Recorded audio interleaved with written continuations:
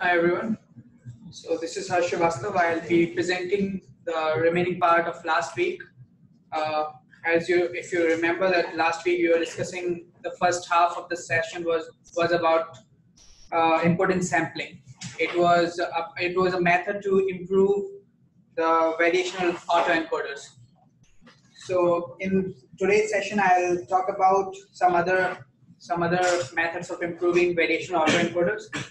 So if you remember that last week we reached to a conclusion, a theorem that as we increase the number of importance samples, we get the performance of autoencoder close to the variational distribution becomes close to true posterior distribution.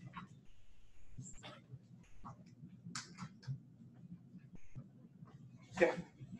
So there is a possibility that increasing the sample may or may not be really resulting into the improvement in the performance. So in this slide, what I am going to show you is a very different thing. It's about that we really learn something different by increasing the number of importance samples.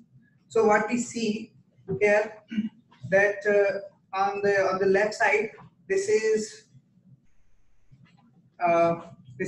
variational autoencoder. I mean, it's the true posterior, the distribution of true posterior. True posterior is the like we assume that there is a latent variable G, and we want to approximate the true posterior of the latent variable G. So this is P of G given. So we have 4 samples.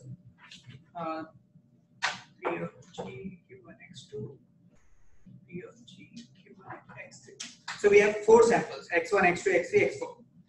So we see that the distribution of true posterior is like a circle. This is a circle, and this is a circle like it's aligned to an axis. So what is the reason that it is like a circle? So I would like to ask this as a question, like what could be the reason that the true posterior is like a circle? So does anybody have any idea? Why do you have a true posterior as like it looks like a circle? So on the right side we have impotence weighted autoencoders. So for the central, this is k equals to 5, and for the right part is k equals to 40. That means we are sampling five importance samples, and in the second case we are sampling 50 importance samples. So what I'm saying that the true posterior is like is a shape of a circle. So what is causing the shape of the circle? So as we increase on the right side, that if we increase the number of samples, the shape of the circles become different from circle. Like, sorry, the shape of the distribution becomes different from circle. It becomes like this shape. What are assumptions? We assume that prior. Sorry, my handwriting is. Prior is normally distributed. P of G is normally distributed, and the approximate posterior, we also assume that it is also normal. That is Q G given X is also normal. So why? So is there any relationship between P of G given X, that is true posterior, and prior and approximate posterior? So what is happening? If we see in like if we were what we were doing. Yeah. So 1 second.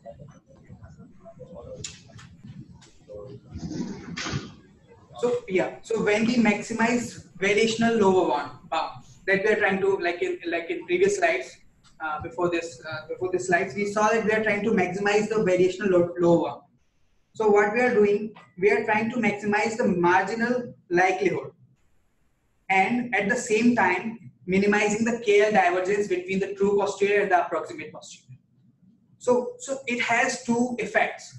When we are trying to minimize the KL divergence between true posterior and approximate posterior, it's not like that we are forcing the approximate posterior to become equal to or same to the true posterior. Even the true posterior is trying to assume the shape which minimizes the KL divergence. So this is true posterior on the left. So we see that as we increase the importance sample, true posterior tries to assume a shape which help reduce the KL divergence between true posterior and the approximate posterior. So this gives us a hint that why do we assume, why do not we give more freedom to the true posterior? Because if we give more freedom to assume different shapes, we are in some way learning something more expressive distribution. So that's how we decide to assume to take approximate posterior more expressive distributions. We are not imposing that the approximate posterior would be Gaussian distribution. We do not assume now that the approximate distribution will be Gaussian distribution. So suppose, so to understand this, we will think about what is the approximate posterior doing. So assume we have a fixed prior P of G. Fixed prior. Suppose this is a Gaussian distribution. The approximate posterior Q of G given X has a bin packing problem. What does it mean? Suppose we have an image. Okay. So what we are doing, we are kind of like this is X. Suppose this is a data point. It is the approximate posterior Q of G given X. What is it doing? It is mapping the data point into a space of prior P of G. So it's a space of prior, like it's kind of a generative network in if you think about generator and discriminator. So what is generated? Oh, sorry.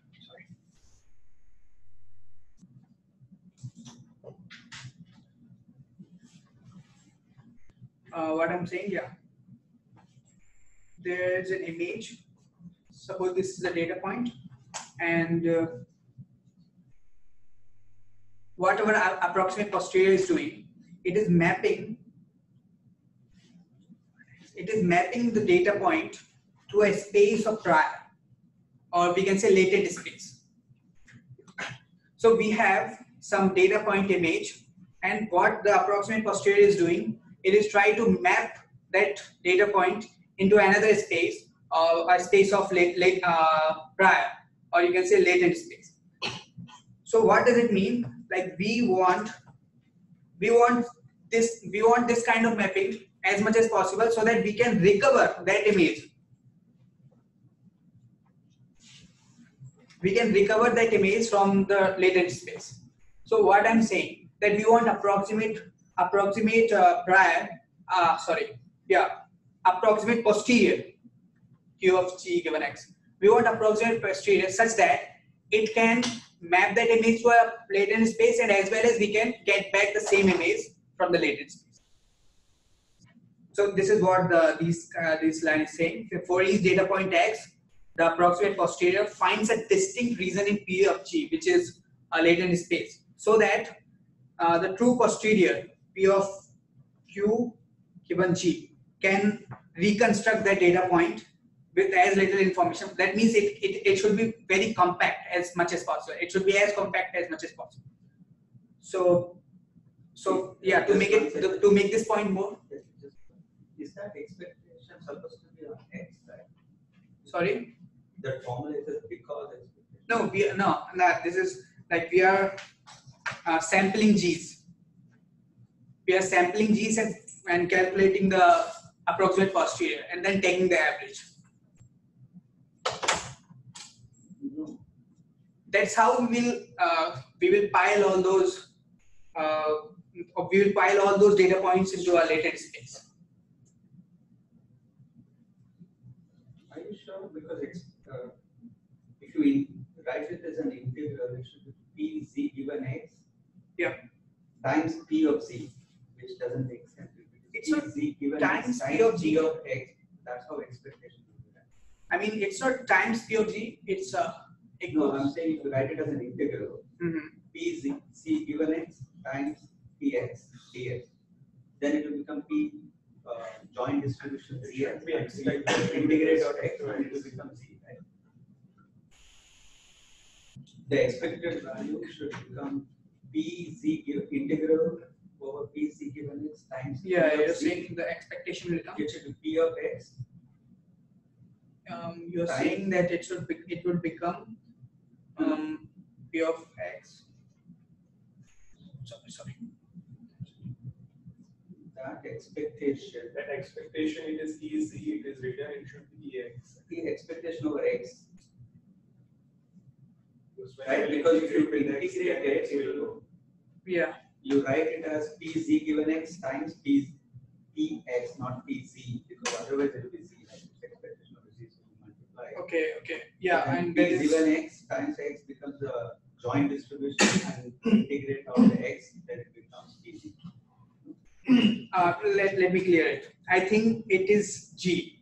Why I'm saying because what we are doing in simple terms, you can see that we want to get P of G. Okay, so we will sum all G's that are possible. Like it's simply this P of G equals to you can say summation over The joint. Summation over x P z x. That's what we do. That's how you get the marginal joint. I'll Anyway, yeah I'll have to check it.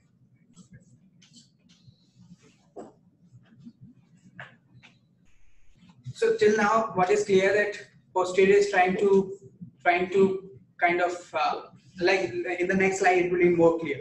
So what we have here on the left side, we have a Gaussian 2D isotropic Gaussian, which is our prior P of G. So this is a posterior P of G and X.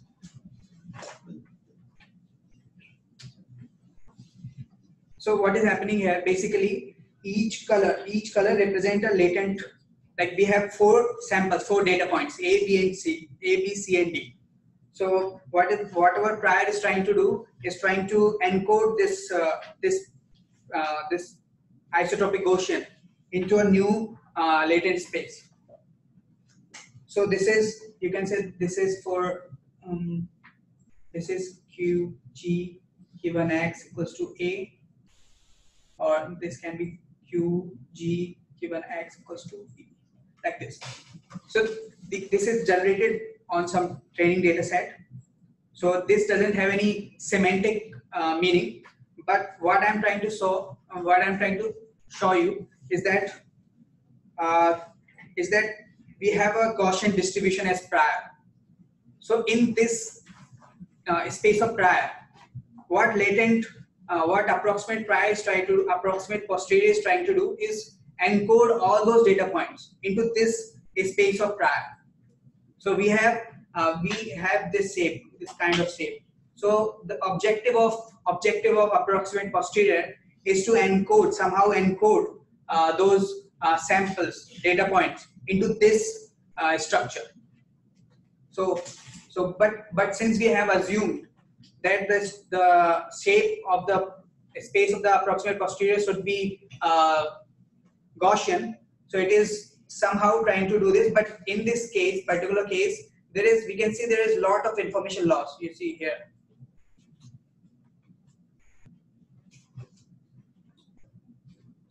So it doesn't cover every part of the isotropic Gaussian prior. So we see that there is some space which is left in the latent space.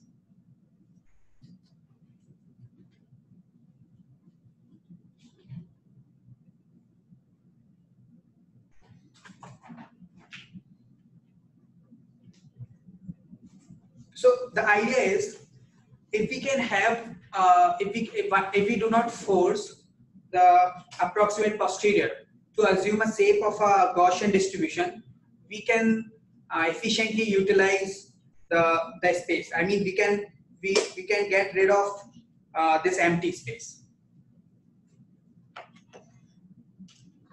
So if we have more expressive posteriors, we can get the posterior can then pack the space much better, like in this case.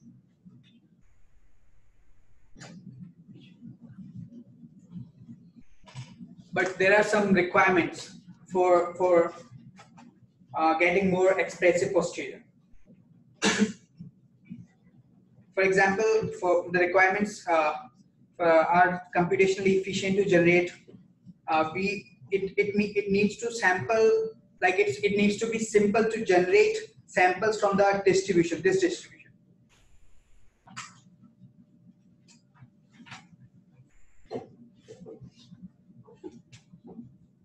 It shouldn't be very computationally expensive to generate G's from approximate posterior. And what are some models that are good at it? I mean, that can generate G's easily. I mean, not that computationally expensive. Some models are autoregressive models that we studied in previous weeks. I will not discuss about them. And the other requirements are that the posterior should be parameter. This is a long word. So what does it mean? It means that it needs to be parameterized transformation of simple noise source. We will talk about it in next slide. And yeah, of course, the posterior should be of more difficult form. Like it shouldn't be simple Gaussian that we last saw, that it was not able to pack all the data points efficiently. So it should be of various forms, multimodal distribution, and some other forms. So there are some works that this is actually active area of research, and there are lots of work in this field. For example, the inverse autoregressive flow that we studied in previous weeks. So this is about this is kind of a small recap about inverse autoregressive flow. I will not cover this part, so you can skip these slides.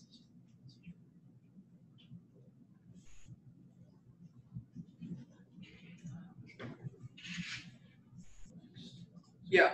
So second possibility of improving the variational autoencoders that I am going to discuss is why if we can instead of forcing the posterior to assume shape of the prior, why not we force the prior to assume shape of posterior? So in this slide. If we, like for example, in this particular slide, what posterior is trying to do is trying to bin pack the data points into the shape of a prior. Instead of doing this, let's do the opposite. Let's say that okay, the posterior assumes this shape. Let's say that this is the shape of prior. Instead of forcing the posterior to assume the shape of prior, whatever shape the posterior has assumed, we say that this is the shape of prior, and we can. This is a fair. Like we can just move ahead with this assumption that we are not now we are not trying to go to the shape. Like we are not trying to somehow match the shape of posterior and prior. We'll just assume that whatever the shape the posterior assumes, it's the shape of the prior. It also has some requirements. For example,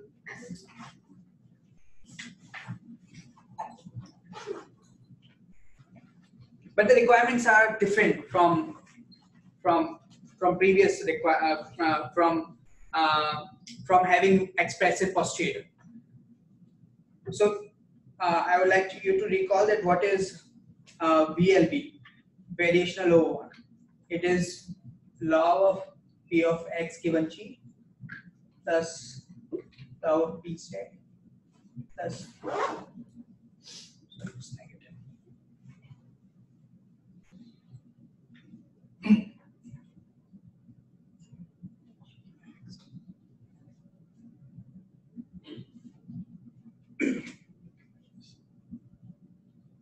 So this is the prior in this equation. So whatever the prior is, whatever shape the prior is taking, it should do this computation efficiently. So it should be able to evaluate log of P of G efficiently for any arbitrary, for any G that we have, for any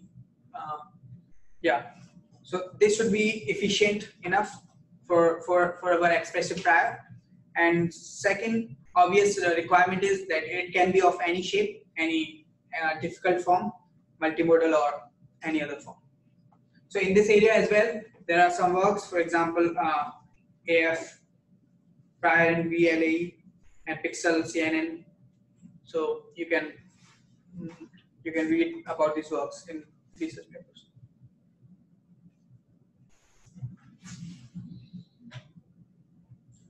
Yeah. So the last topic that I am going to discuss.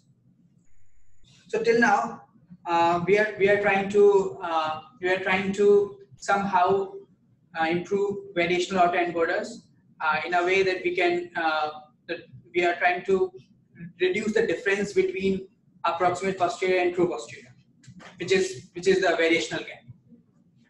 So we talked about different posteriors and different priors. So what is happening in a generator? It is mapping the information, the data points to a latent space. So what we are assuming that this latent space has more information, more compact information to represent the data. And then we feed this information to a discriminator network to do some other tasks, to do some other tasks. So instead of taking latent space, why not we just focus on decoder? I mean, this is encoder and decoder if we go with this terminology. Encoder takes the data points, encode it into a latent space. So we are forcing this latent space to have more and more information. Instead of doing this, why not have a decoder which is very powerful, that have all the information that we need to do the machine learning task. So this is what I am going to discuss about, is having more flexible decoders instead of focusing on latent space and encoders.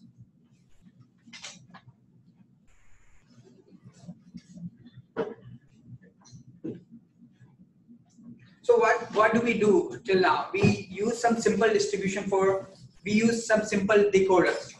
That means we use simple distribution for decoder distribution, which is generally we have Gaussian, we have logistic distributions. So what simple means here is that they themselves alone cannot capture all the variations in the data. So we resort to latent space to capture all those variations in the data. So instead of resolving to latent space, this is what written, due to lack of expressivity itself, all entropy is pushed to G. All the information is pushed on to G, and G need to convey all lot of information. So instead, we will have powerful decoders. We will use the distributions which are more expressive for our decoder.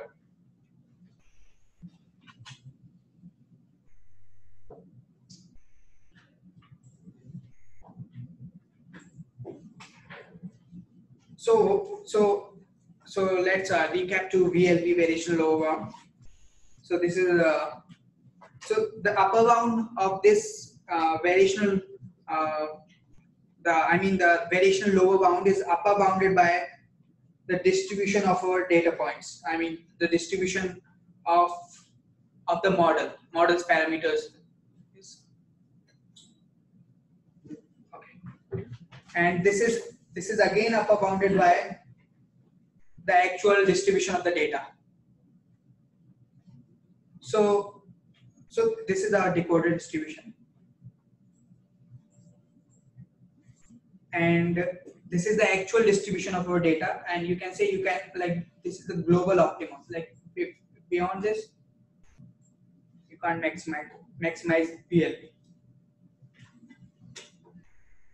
Let's assume that the decoder completely ignores the latent space. This decoder distribution doesn't care about the G. It doesn't look at G, and it's good on its own to perfectly, and also it perfectly equals the true data distribution.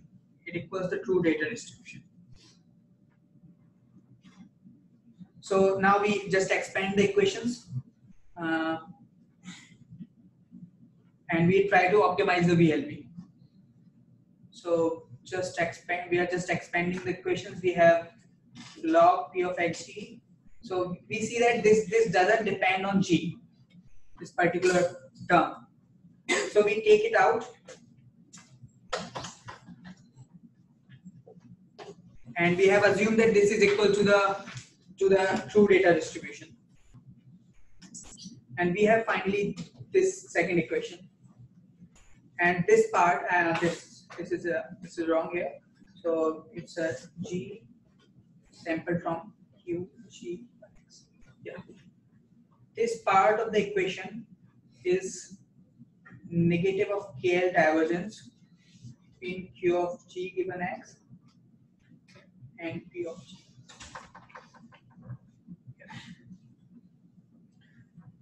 And we know that this is the global optimum. This is the maximum performance that an auto encoder can have. As we like from here, this is the same. So to optimize the VLP, what the model will do, it will make it equal to 0, because this is the global optimum. This is the maximum performance it can reach. So to make it to optimize the VLP, it will try to equal the scale divergence to 0.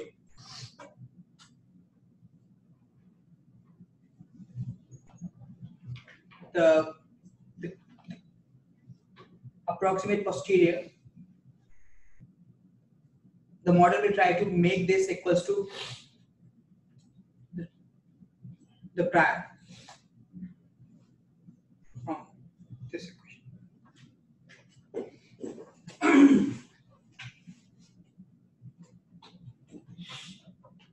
So what I'm saying, this is happening with the assumption that the decoder is very powerful and it doesn't need any information from the latent space.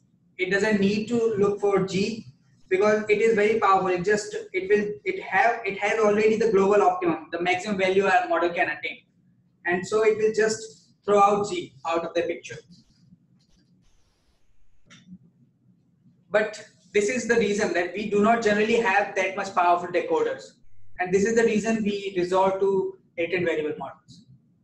Because if we have such decoder, then we can simply we do not need latent variable models, or we can simply ignore G. This is what written here.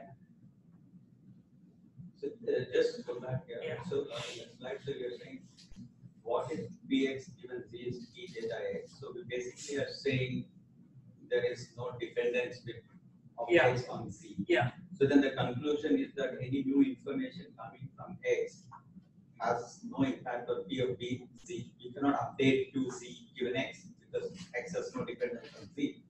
So that's why QZ given X is becoming PC. Yeah, there's no more dependence. Right? So the most optimal QZ given X is PC because there are two independent things. Yes.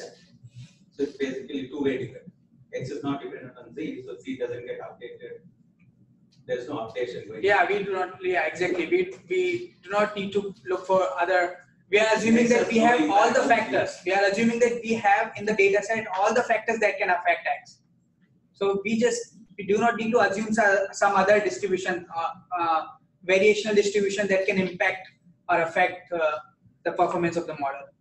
We can just simply assume that the decoder is whatever the data we have.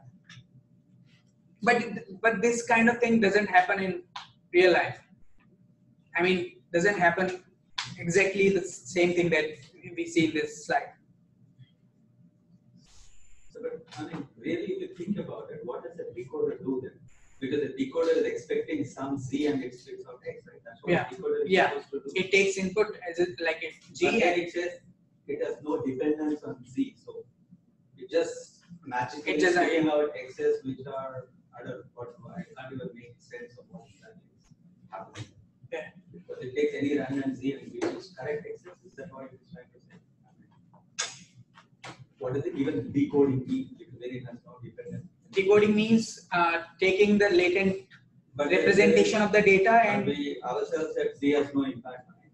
Yeah, so we are assuming in this case.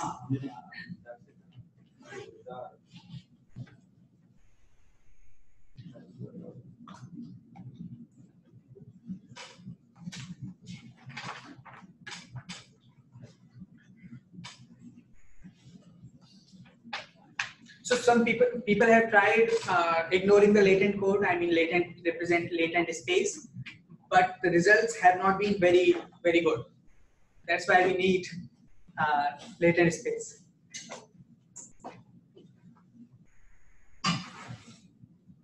So people have tried both the things using some powerful decoders and they have used latent space as well. Both the things. It has very catastrophic effects. Using both the things doesn't do well. So some people thought that why not we weaken the decoders and use the latent space. So weakening the decoders, you can weaken the decoders, like these are some of the papers that have worked in this direction.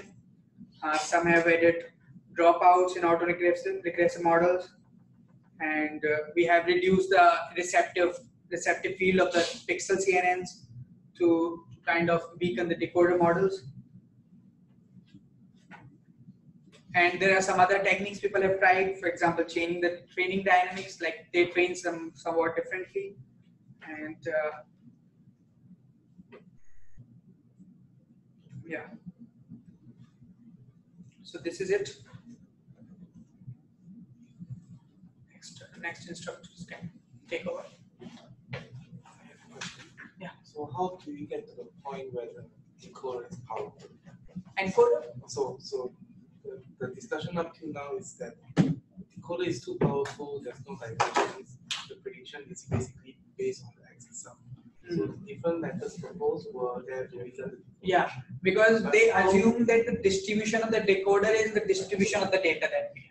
So if you go back to the page where there's color on the left, this up again, the distribution of the 2D isotopic Gaussian. Yes. So that the powerful decoder happens when the decoder tries to force the Gaussian of the data points into the priority. Is that what is meaning, or does the powerful decoder mean something else? Actually, this is the latent space. So in this picture, we do not have any decoder. Yes, but how does it happen that the powerful decoder come about? Okay, powerful decoder is a decoder which has we just assume the distribution of the decoder is the distribution of the data we have. So if we can plot the distribution of the data and like for example, what I'm saying, that we do not need to then map from this space to this space. We do not need to map. We just assume that whatever the decoder is, it has the distribution of the data that we have. So in that case, we need huge amount of data to cover all the possible, like to have all the information that the decoder needs.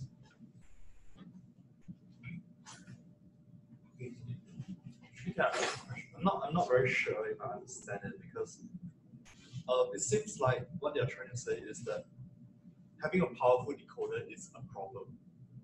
Is that the correct interpretation? representation.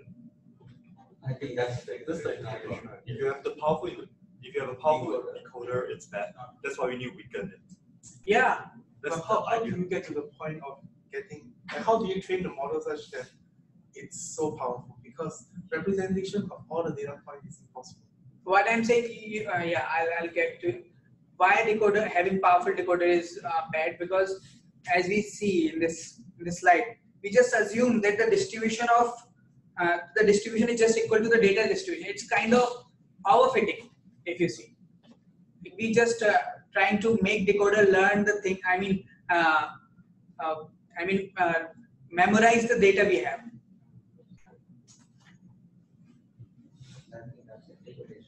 Okay. I think, yeah, this, because we are just assuming that whatever data, so it is not able to generalize much.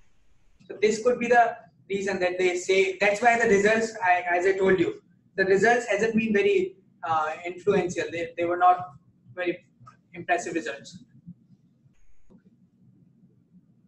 So how we assume the decoder is powerful, we just assume the distribution of decoder equals to the distribution of the data, which is kind of memorization. And that's because when you're training the model, you're trying to fit the priors with respect to what data is in. That's why you have decoder, or was it something, an artifact of something else? Because it looks like the slides flow like this, right? So you explain the inverse variational. That means you're trying to feed the data back to the priors. And because of doing that, you end up with a very powerful. Is that what the slide mean, or is it something else? Can you say it again? So we are just trying to see what if this happens. How can you train a model to get to this point? That's my question. Like, how did they get to a point where you make this assumption that such a powerful decoder will exist, such that you will regularize with some other thing? How do we do it in practically? You're asking, yeah. Right? They didn't explain it, Okay. so I can't explain. It's okay. Thank you. But I'll try to look for it and we'll get back to you. Okay. Any Let's other? thank our speaker. Unfortunately, due to power issues again, I'm going to switch laptops, so it's going to take a couple minutes to fix.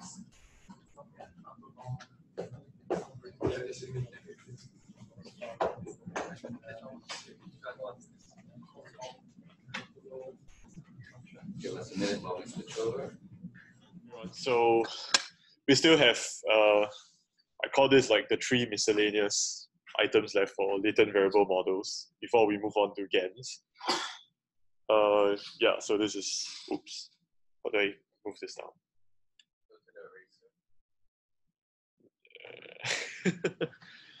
Sorry, not very good with this. Okay. How do I scroll it? Scroll, you go left. What happened?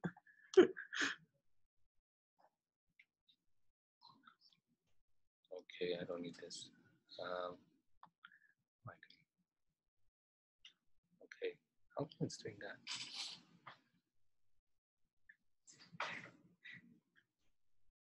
Yeah, strange. Okay.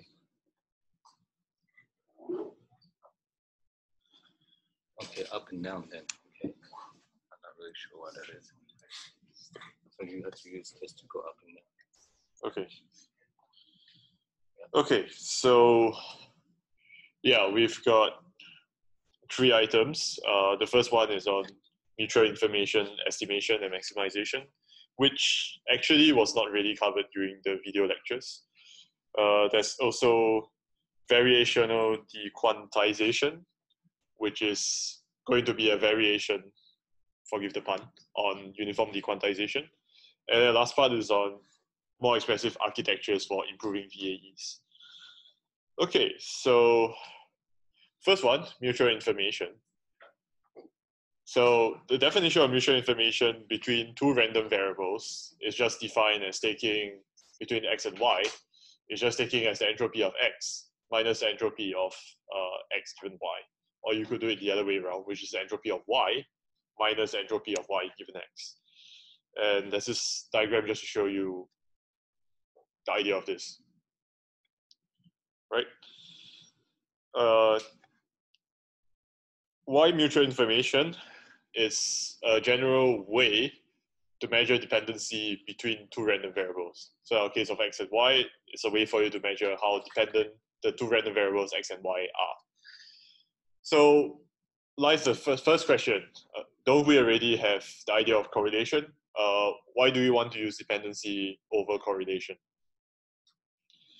Okay, so the problem with correlation is that does the lack of correlation imply the lack of dependence? No. And there's this very famous set of pictures that you can see. I mean, this first one is kind of, when you're doing regression, it's kind of what you expect, right? Okay. And then you have the second row that shows you perfect correlation, whether it's 1 or -1. But when you have the last row, all these are specially designed such that there's no correlation, right? But looking at the scatter plots, would you say that there's no dependence between x and y? Or whatever those random variables are? No, right? There's dependence. So that's a problem. Okay. So the only point that they want to make about mutual information is that it is useful in a lot of settings where you want to maximize the dependency between two variables, or you actually just want to estimate what is the dependency between the two variables. And they list a few examples. I managed to find the paper. I've linked to the papers for the first two. Because it's not mentioned in videos, I'm not quite sure what CPC is. If anyone knows what CPC is being referred to and you want to link it in the chat, please go ahead. But I managed to find only the first two. Okay, so that's all that's covered in the notes on dependence and mutual information. Okay, the next part is on variational dequantization. And for this part, we go back to this idea that we covered, I think it was 2 weeks ago, about the idea of uniform dequantization. So what happens when you have image data, which tends to be discrete from 0, 1, all the way to 255. The idea then was that you add noise to a data, and this noise is in uniform between 0 to 1, right? And then you use the instance inequality and you get this result. So this is kind of what you get when you actually.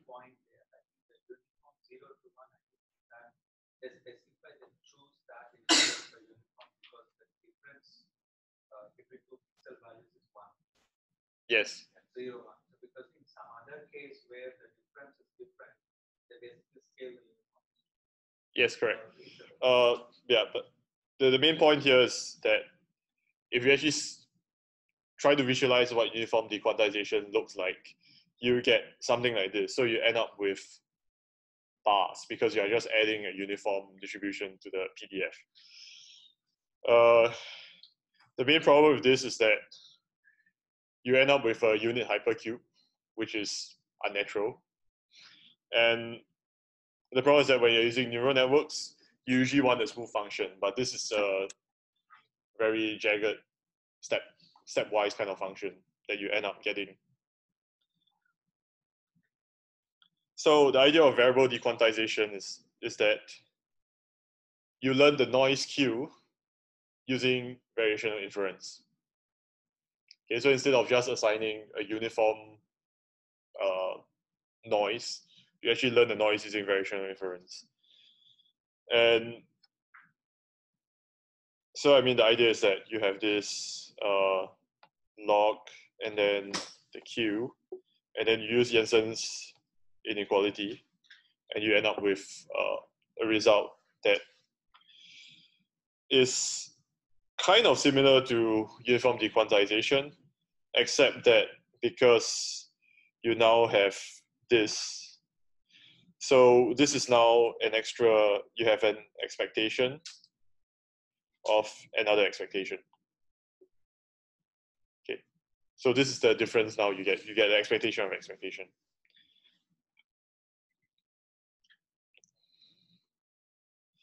Okay, so what is the kind of like the intuition that was discussed behind this is that you want to learn a dequantizational noise that is easy to fit.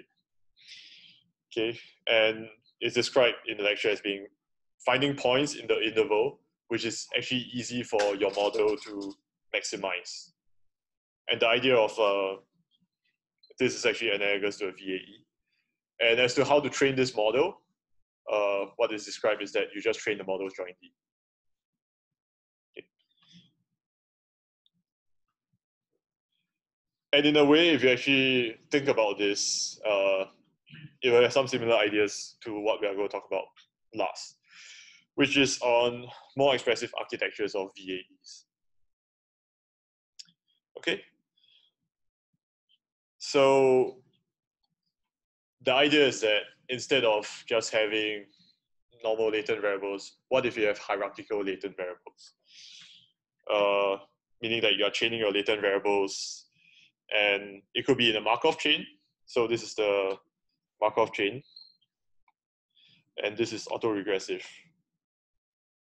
right? With the idea now that actually what you can do is that it doesn't matter whether it's a Markov chain or autoregressive model, you just take all the latent variables together as one. So you just put them all together,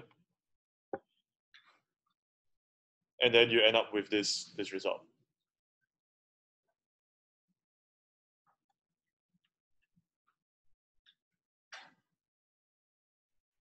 So what is the idea behind this, right? So Jonathan describes in the video that the idea is that you are kind of like nesting them, because you have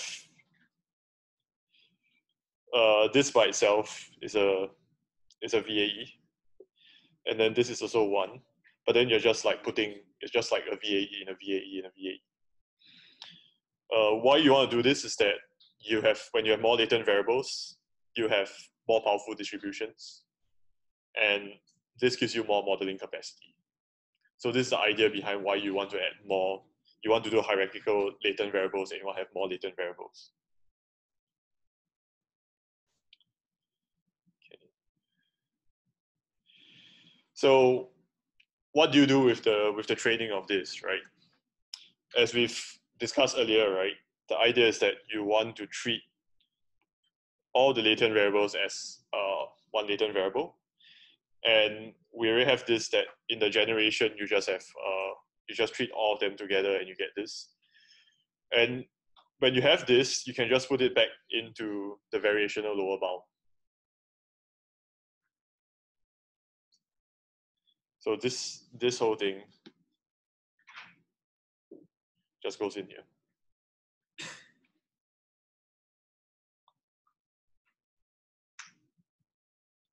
Okay. And it goes back to a question of, we know that the sampling is slow for this, right? So is this going to be a problem? Yes, the sampling is going to be slow, but here you are not sampling for each pixel or each voxel or whatever you're trying to generate. You are defining some latent variables, and in practice, your latent variable models will not have more than 20 latent variables. So yes, the sampling will be slow, but when you are dealing with an order of 20 latent variables that has slow sampling versus slow sampling thousands of pixels, this is not really a problem, not so much of a problem.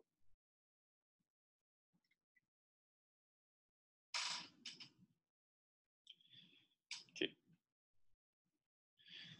And it just ends off with some examples of inference networks for hierarchical models.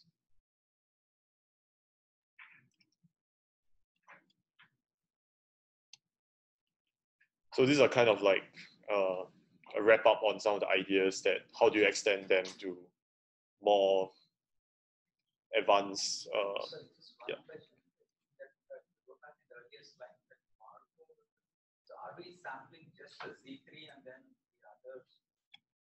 Is it like Z3 feeds into Z2 and the output feeds in, you only put in one input there, or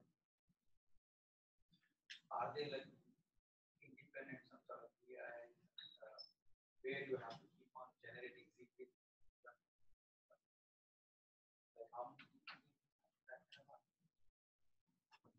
Is it really multiple data? The data diagram. Sorry, you are trying to, sorry. I mean, it looks like only if I generate Z3 and then it automatically, I mean, I feed it into Z2, then some output comes automatically, which then fits into Z1 and then finally gets to X and I get some X and decoding. The way it seems to be flowing. Or you're saying you have to input Z3, Z2, Z1 like that somehow. Yeah. So, I mean, if you unpack this equation with the product, right? Okay, what happens when it's Z2? It's just going to be P of Z2 to Z3, right? So it's going to be the same. It's going to be the same, sorry. It's going to be the same whether it's the Markov chain or the autoregressive, right? Yeah. And then when you actually go down to Z1, you just end up that it's just going to evaluate this because Z1 does not depend on Z3, it only depends on Z2. But in this case, you depend on Z2, so you just evaluate it all together, it covers it. Yeah. So you just write down the join that actually works for however you describe this.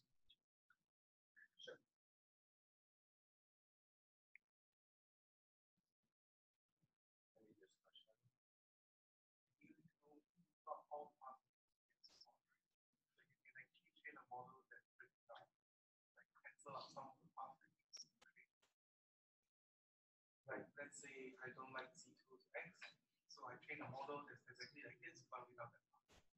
It will still train, it will still output my X. Yeah, it will still train. I mean the point is that you could, the simplest form is going to be the Markov chain, and the most complicated is probably going to be the autoregressive in terms of the connections, right? So I think Jordan's point why he chose to outline these two architectures is that he shows you that it doesn't matter. It's the same for the Markov chain and autoregressive, and it works also for anything that is in between in terms of complicated pathways between the two. So you get something as simple as a Markov chain, it works because you have conditional independence of some of the variables, and then even if all the variables are kind of like connected in some ways, then it still works.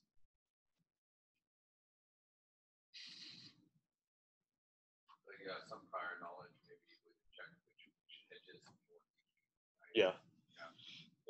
I mean the point is that you kind of decide how you want to set up this latent variables structure that's hierarchical instead of back in the case where we had to do every single pixel as one NNA sample. So this is kind of, you can use maybe additional knowledge you have about the data, about the process, that you can model it this way. Many domains you have this type of dependency, like those of you who are generating text, you might say, okay, I have a title and I have a body, right? So if I generate the title, then the body is dependent on the text in some type of hierarchical structure. Okay.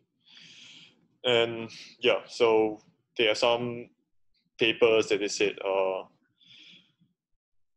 IFVAE, which is you stitch them together autoregressively over layers, and then you have some autoregressive flows, and then you have some that's autoregressive structure over layers, so it's not over the dimensions of the data, but you actually now you define how your data is in layers, and then you use this as a hierarchical model.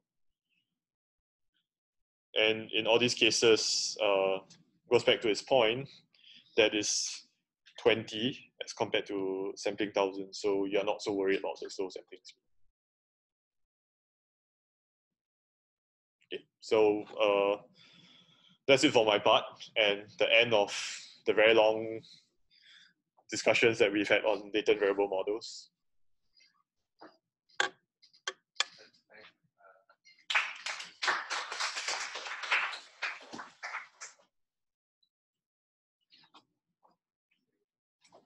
Now we're returning to this model.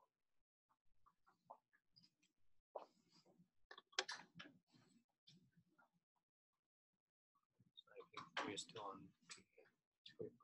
yeah, is that the one you're using? Okay, great.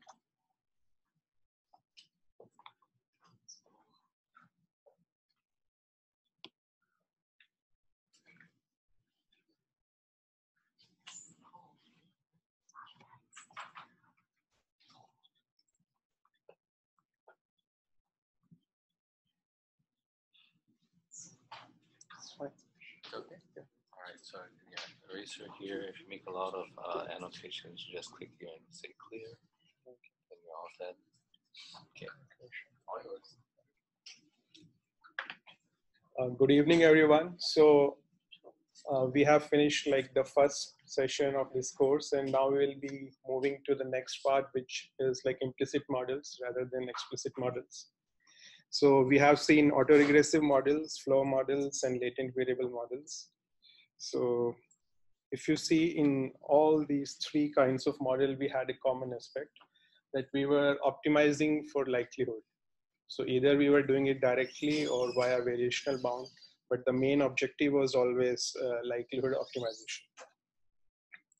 So can we do something else?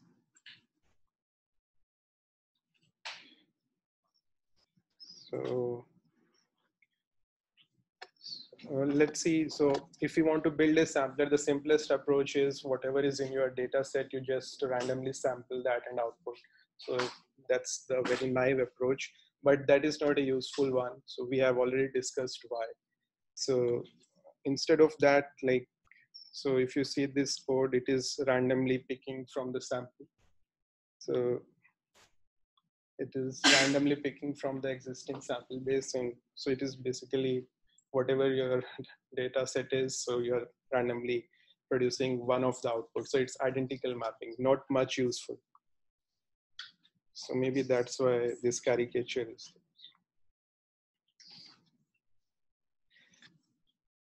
So ideally we want that whatever new data we generate, it is like very smoothly interpolatable, and there is not one-to-one mapping, and the output samples, the distribution of output sample closely resembles to the distribution which we are trying to mimic. So these set of models are studied under the heading of implicit models. So the idea is same. So we have a fixed noise source distribution Z. So, and we pass it through a deep neural net and we obtain X. So we have seen these kind of things already. So we have seen this in flow models and VA and all. So the question is like, what's the difference? So the difference here is like, instead of optimizing for maximum likelihood, we will be optimizing for something else. So at the end of the day, we are trying to compare two probability distributions.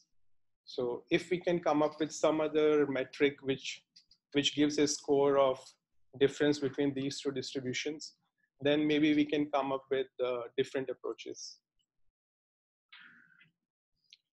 So here the idea is we won't be directly learning the density via maximum likelihood. Rather than that, we will be having some different metric we will be aiming to optimize. So in these class of models, like GANs are very popular. So like I'll be initially talking about a different one, and then it will be followed by the GAN. So in implicit models, the thing is like you have a data distribution, and we want to sample. We want to generate a new sample such that the new samples are from a distribution which mimics the existing data distribution. So we want to, so what we do is like we parameterize this transformation from one distribution to other distribution via a neural net. So Z, if you see, Z is our noise input vector, and phi is the parameter set.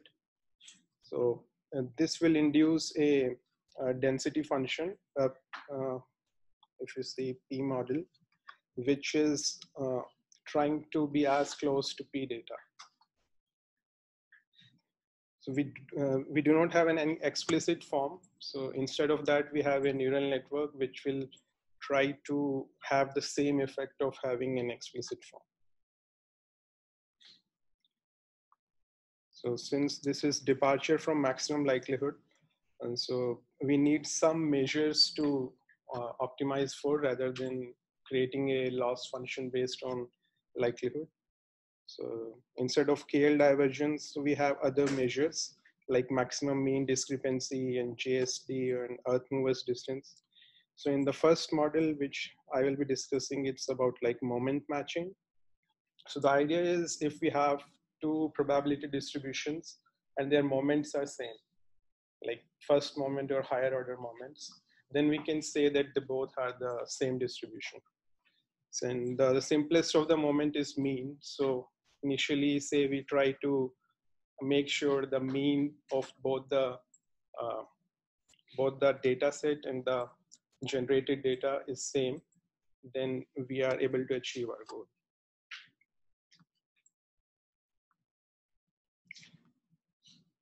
So if you see here, we are like focusing on this metric, maximum mean discrepancy. So this is defined here. So we are trying to match the moments of the two distributions. So here is one typo. So if you see the square of this is defined as this. So phi is a mapping which takes your input data to a higher dimensional space. And suppose if phi is identity, then the first expression becomes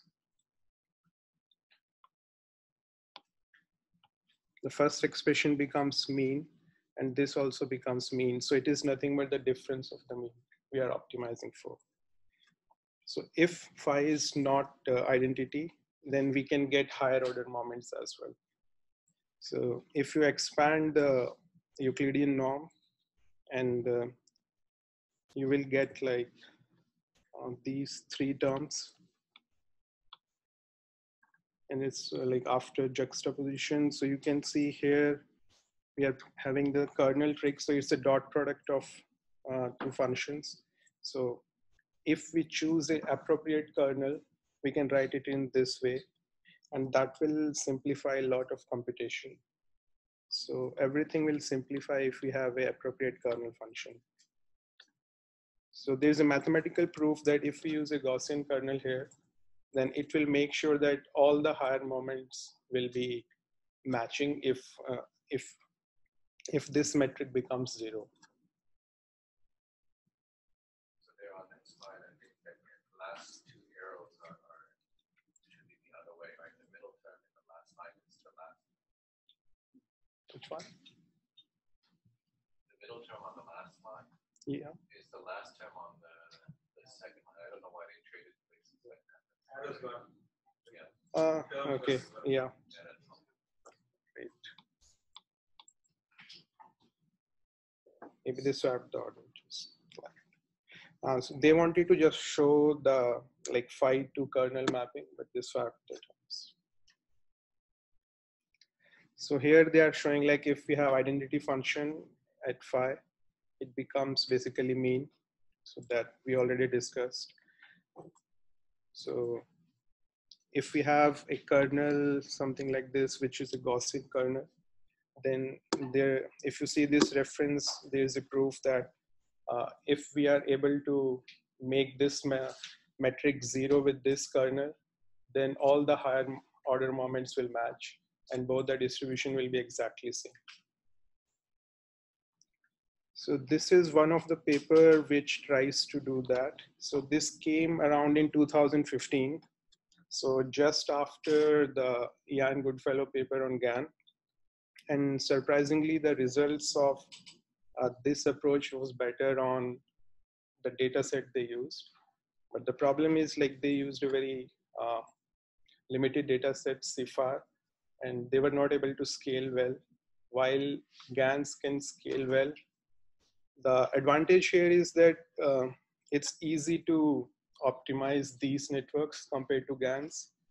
Optimizing GANs is pretty difficult. So here you see it's a simple neural net, and you try to match the moment. So the loss function here uses the previous metric we have discussed, and you train it, and that's how, if you want to generate a new sample, you input a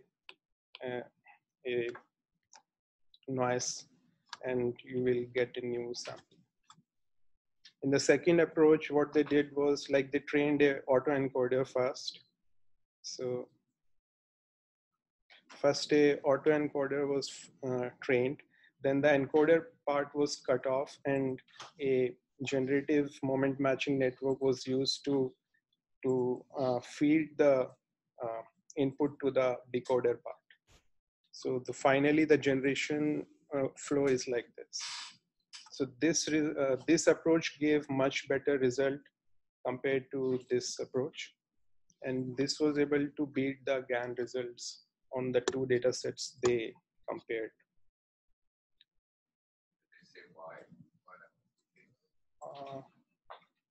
Why? No, I don't think so. It's like they were able to compare the maximum log likelihood, it was better.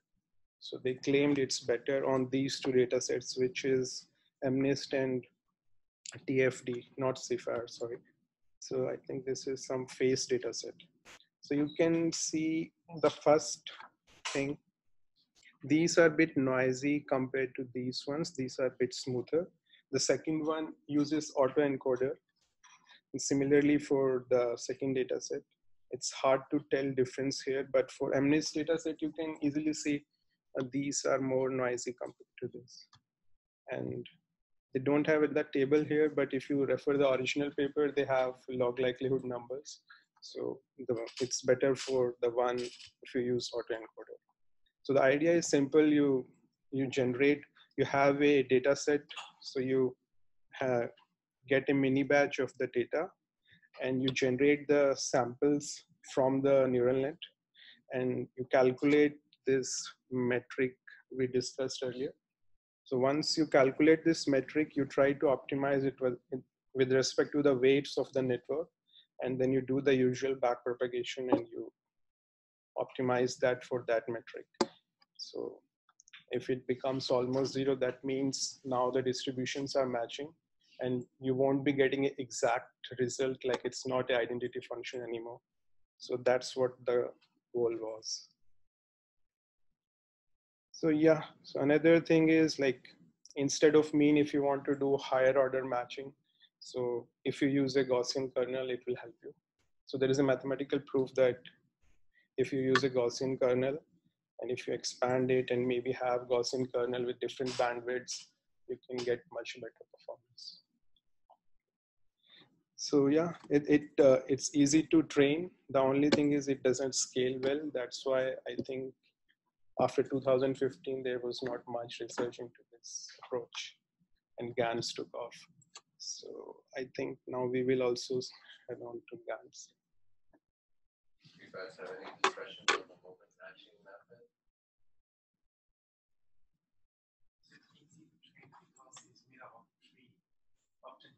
It's yeah, because the loss function is differentiable and it's easy. So in all Gaussian, it just means that you want to have a guaranteed minimum. If it is a unimodel, it is.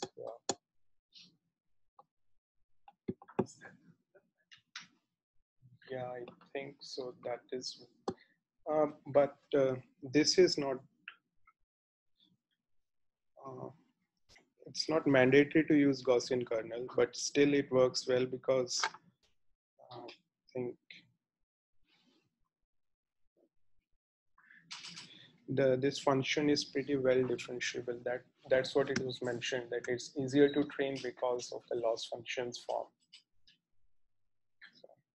There is a good reason why we use Gaussian. So have you seen SVM? Yeah, it's the same. SVM is RVM, right? And it seems like if you expand on the RVM, you can see that it's actually a dot product between two infinite bank vector, but each of them is just polynomial. Just x to the power k for all k, right? So if you try to reduce the loss according to this curve, it means that what you're doing is to match all the moment, all the moment, right? All dimensions. So that's why it's a good idea. And Gaussian kernel has other suitable properties as well. If you differentiate it, it still remains the same. Even if you do a transform on Gaussian random variable, it still remains Gaussian.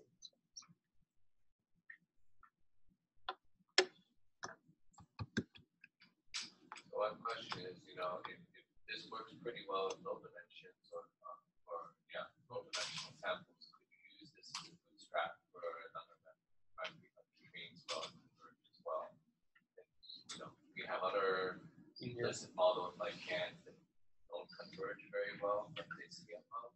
So one some type of like pre-training or initialization. One paper like not recent, maybe 16 or 17, that was MMD GAN. So which uses it for the initial part, I think. MMD is for moment matching, discriminator maybe. So then it is GAN. So I think it's somehow integrated with GAN. But yeah, if it works for low dimension. Works in high dimension. For high dimension, it doesn't work. Like results are not good.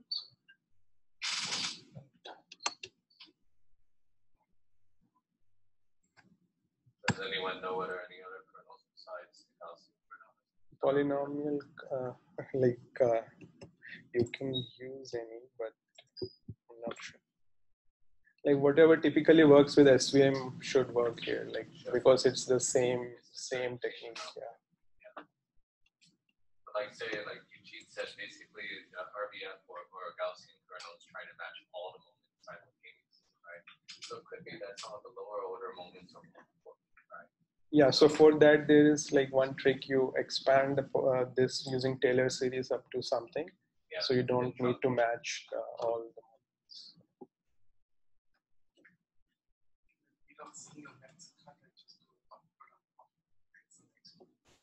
Yeah.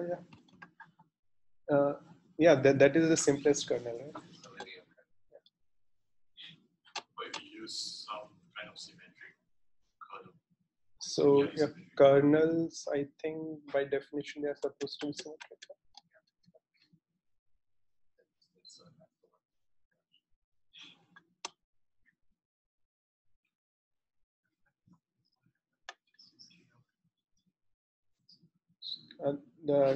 Then it becomes those kind of models again back to the same.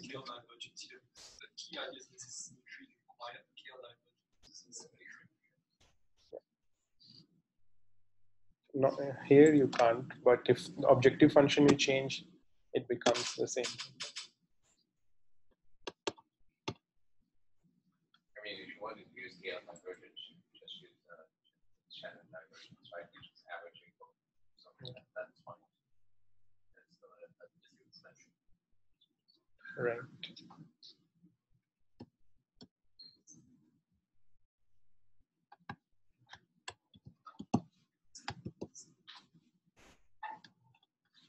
Anyone in the group are doing implicit models for their project? And I think many will be doing. many people. It's popular in our undergraduate class. We warned them about the non-convergence, but they want to do it anyway. So,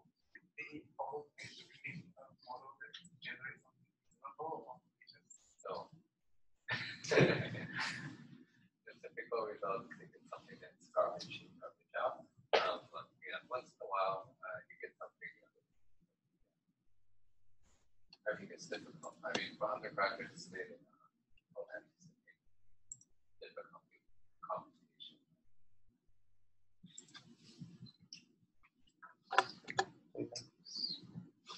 next one. Yeah. That's fantastic.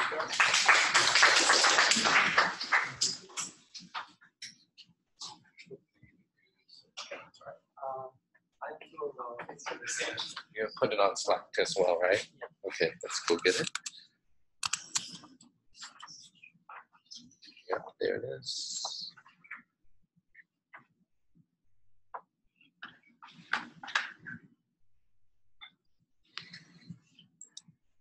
Send it over.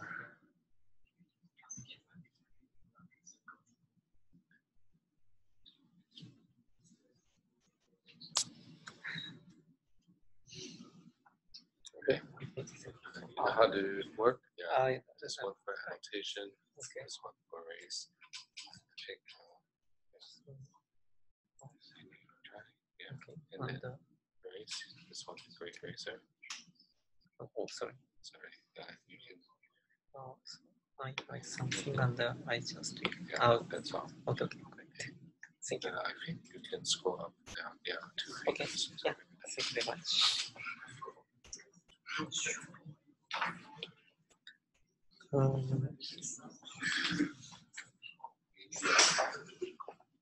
No, I don't need. Yeah. So.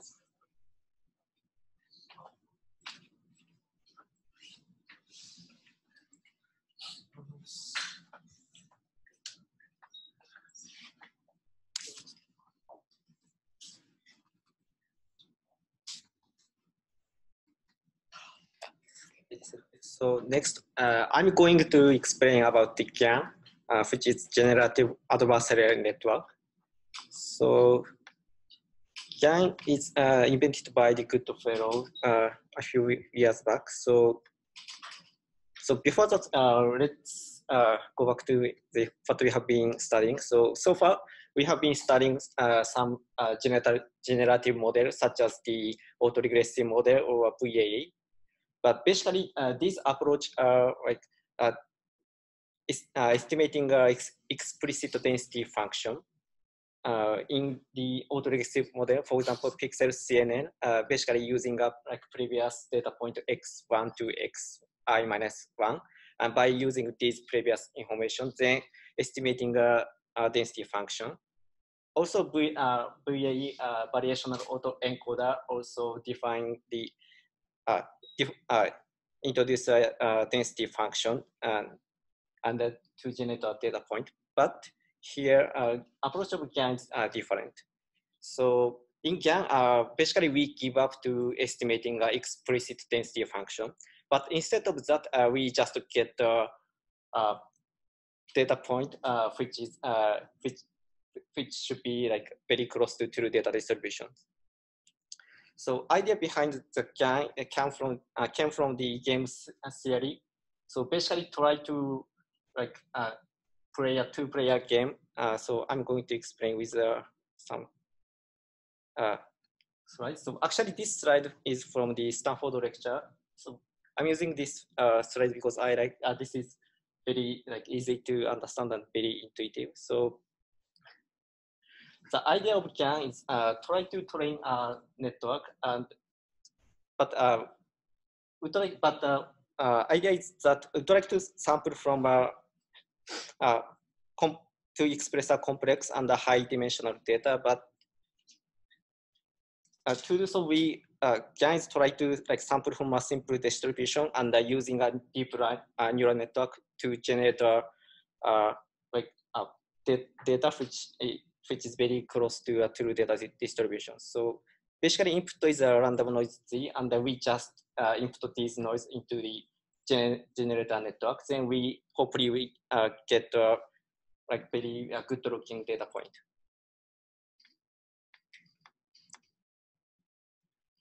So in GAN, we need to train two types of network. One is the generator network, and the other one is discriminator network. So generator network, so this network is basically get the input from random noise and generating a certain output data point. But the generator network is basically try to optimize so that discriminator network cannot be distinguished if this is a real data, or this is just generated fake data. So from the discriminator point of view, discriminator just input data from the either fake image generated by GAN, or just get the input from the real image from training data set. And this is a kind of just binary classifier to identify, okay, this input is just provided from the actual data, real data, or okay, this data is just fake data which is generated by generator network. So basically, we try to train two types of network so that eventually we get a very smart, very clever generator network, which is enough to like cheating a discriminator network.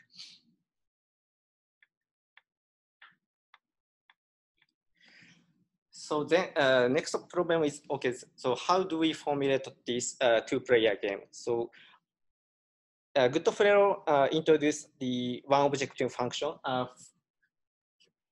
This is a like so-called minimax objective function.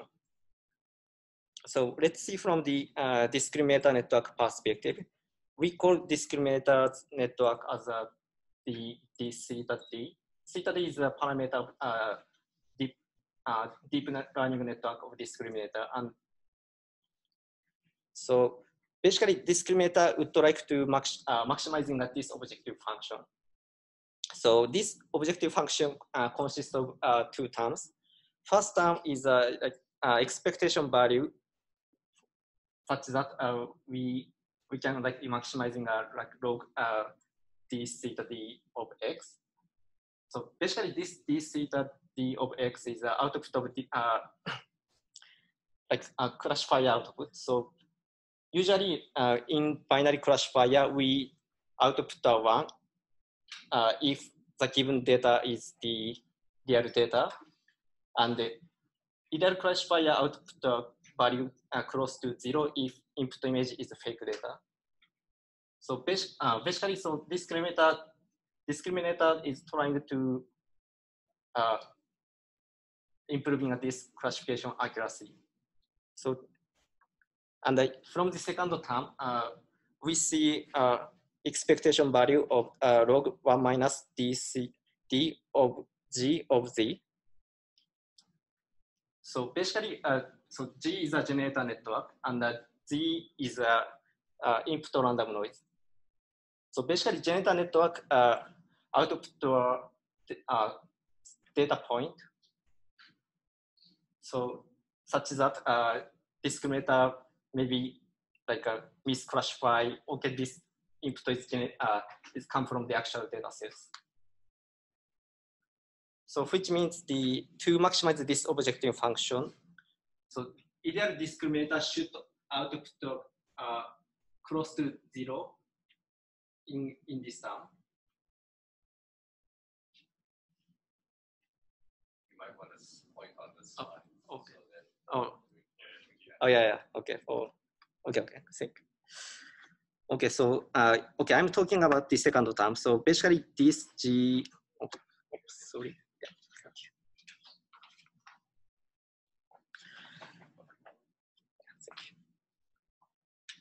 So this is a generator function. So basically, generator network will give an input Z and then output a data point. It's a kind of like, let's say, X dash, and D of X dash is like a kind of likelihood score to see if this is a real image or fake image. And from discriminator point of view, X dash is like fake data. So either discriminator should output a score which is close to 0 or something. If discriminator manages to do that, then this entire objective function can be maximized. Yeah, this is a maximization problem from the discriminator point of view. So on the other hand, generator perspective. Generator would like generator image such that discriminator is like a misclassify. Okay, this is a real image, even though input is just a fake image. In that case, discriminator try to train a network such that this term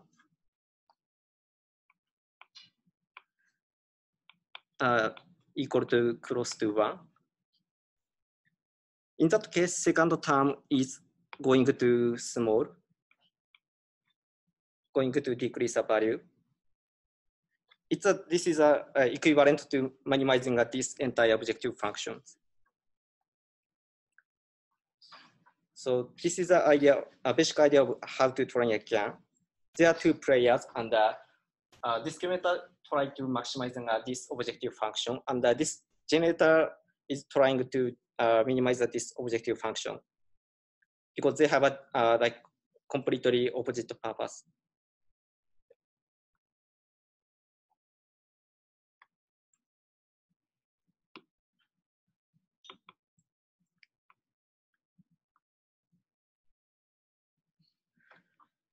So to train each deep learning network, we do gradient ascent and descent as we do in usual deep learning training.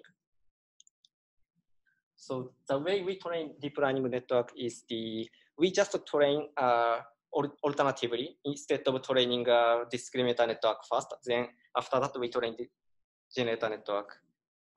We usually don't do that, and I will explain a reason why later. But usually, how we train GAN is okay. First of all, we train a discriminator network, and just using a fixed generator network by using a gradient ascent, because this is a maximization problem.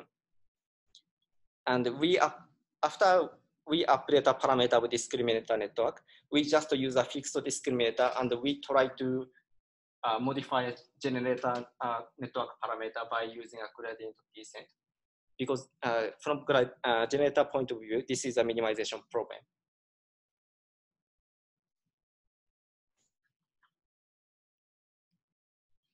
Then after enough training, just using a generator network to generate new images, because we no longer we need to look into a discriminator network, because discriminator network is only required for training a better generator network.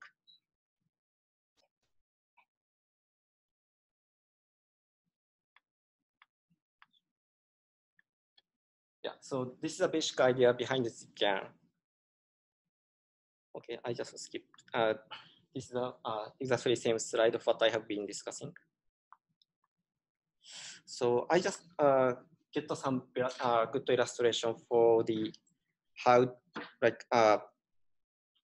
discriminator and generator are moving. So first of all, we train a GAN, but we just initialize a discriminator and generator network. So discriminator may not have a better classification accuracy. In that case, discriminator's output looks like this. So let's say like this black point is a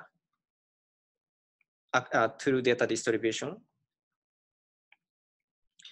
and the green line is a data distribution generated by generator network. So either discriminator should be distinguished. Okay, so if we get the data point here, then this is more likely to belong to this data come from the true data distribution. So discriminator should output a value which is close to 1. But in initial phase, discriminator is like not so clever enough. So discriminator output something like this, like an unstable output. But after enough training, discriminator getting smart, then discriminator output value like this. Like true data distribution is distributing here, but the generator is output is slightly like shifted to right. So then smart discriminator finding, okay, so this value should be come from the true data distribution because it's close to more center. And as we seeing more right side, then okay, this is this looks more like fake image. So, and after a couple of training time, generator managed to generate more data distribution, which is very close to the true data distribution like this.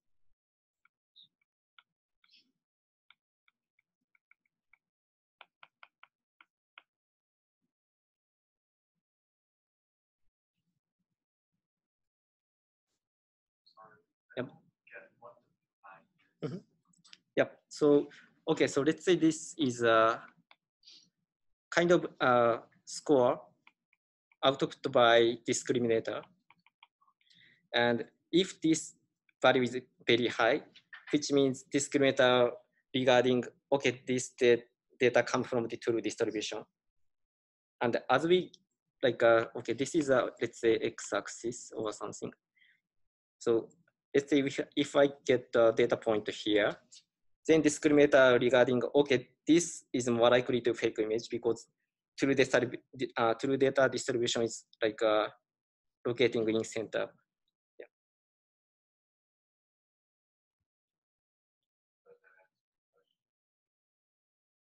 Just a bit curious, like why at the beginning, Mm-hmm. the left-hand side of the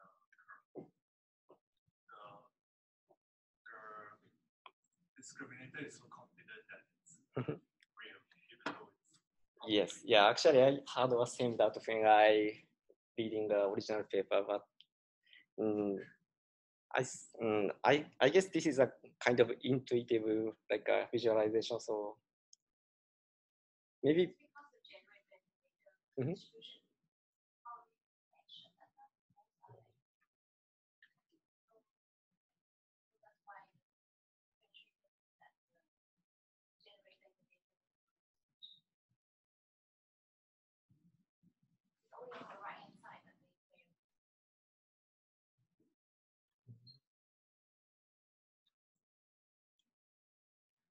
Yep. So okay, so then what? Okay, let's say like we managed to train generator network very cleverly. Then what happens for discriminator network? I mean,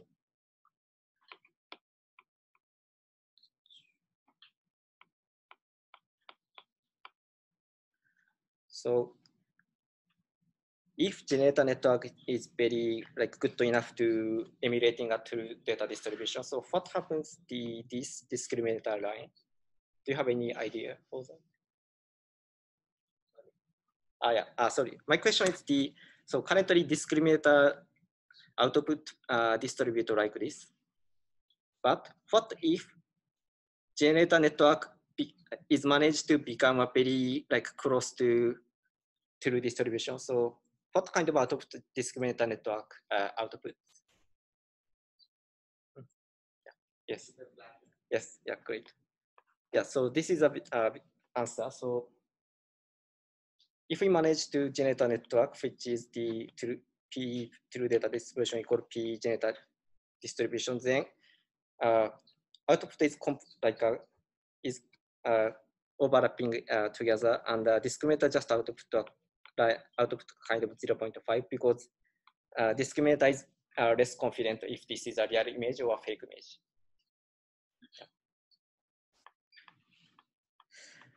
Okay, so let's go back to some mathematical formula. So let's deep dive into some like a theoretical perspective of objective functions. So this is an objective function that we defined earlier. So it consists from the generator network G and the discriminator network T.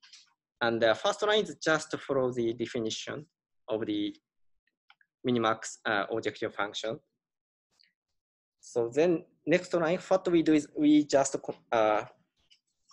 transform a form from the expectation value to the integral form. We just follow transform this formula just following definition of the expectation value. So first term is just multiply p data and log dx. And the second term is expectation in terms of z. So we multiply pz and multiply log 1 minus dg of z.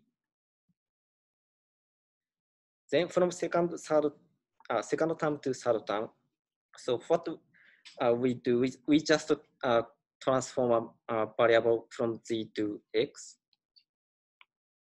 So what we do is we just, okay, we have a noise distribution, but we just convert to PZX distribution, and we also convert generator network G of Z into the just X. Then we have a common variable X, so we can integrate these two terms within the same integral. Okay, then okay, so what we want to do is, okay, so we want to see like ideal discriminator and the generator network. What kind of mathematical analytical form that G and D have? This is a question what I'm going to explain. So basically, this is a objective function. So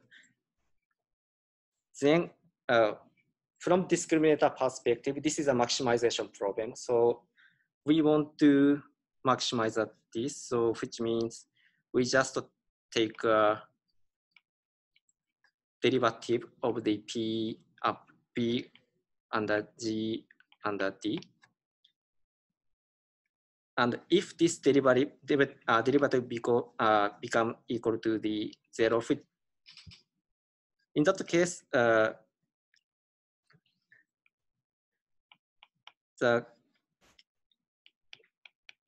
D star is like optimal value, because if we like take a derivative of objective function, we can identify saddle point of its functions. This is what we are going to do. So, and we just use some like a simple mathematical property, which is let's say like A is constant, so constant multiply log y plus constant b multiply log 1 minus y equals 0. In that case, variable y. Yep. Yeah. Question? Oh yeah. Yeah. So this is just a kind of simple mathematical formula. This is a completely like independent from GAN. It's just a simple high school math. So if this this like a form of function derivative equals 0, which means in that case the optimal y theta equal a over a plus b. And okay, we find okay this is a is actually same form as above form of math. So we just replicate this operation into this. So this. So in this case, okay, so A is corresponding to P data X, and B is corresponding to the PGX, and log dx is corresponding to y. And here, this is corresponding to, okay, okay, log 1 minus y, and this is log y. Then finally, yeah, we can derive that, okay, so if discriminator managed to train for optimal form, then this D star X should be a P data X over P data X plus PGX. So the A log y plus B log 1 minus y, is it a convex function? Is it a convex function?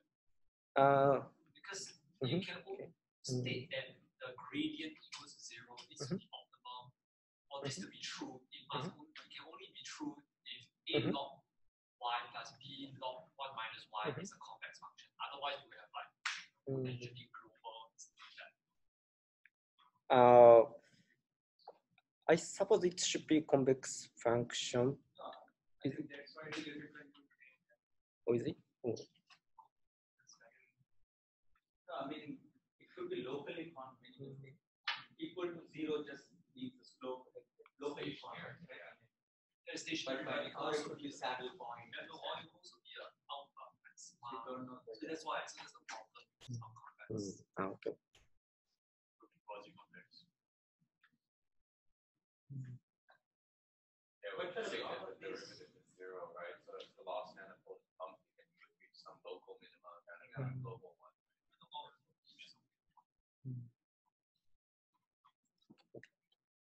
Yeah, good point. But for it to be optimal, I guess the slide says optimal, so I guess, yeah.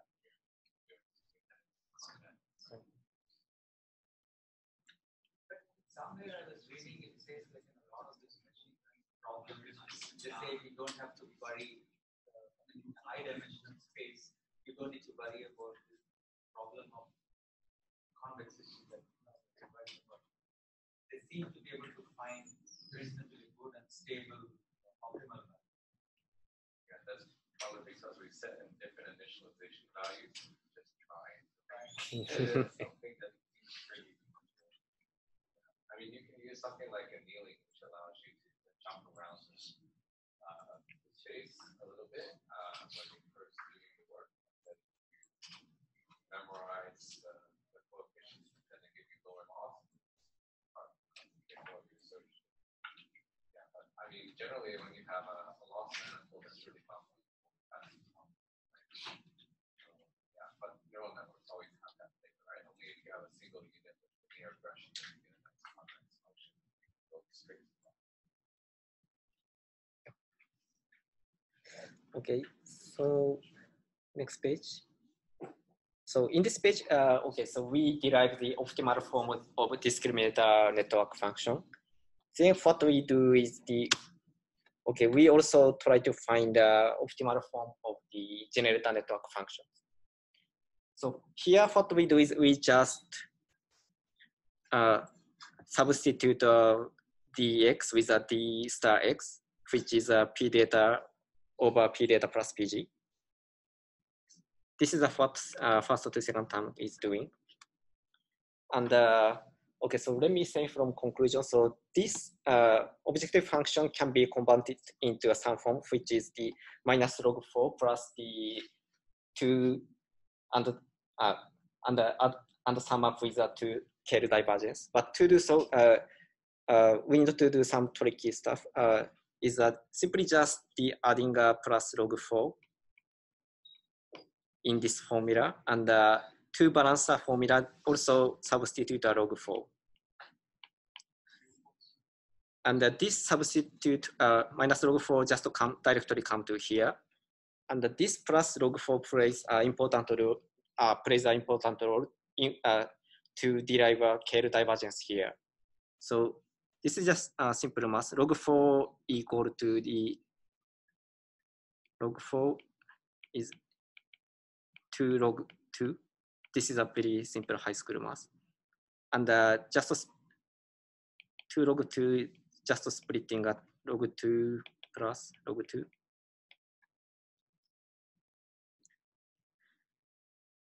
Then, okay, so maybe so I prepared a white page to write a formula. So what we do is not so complicated. So what we do is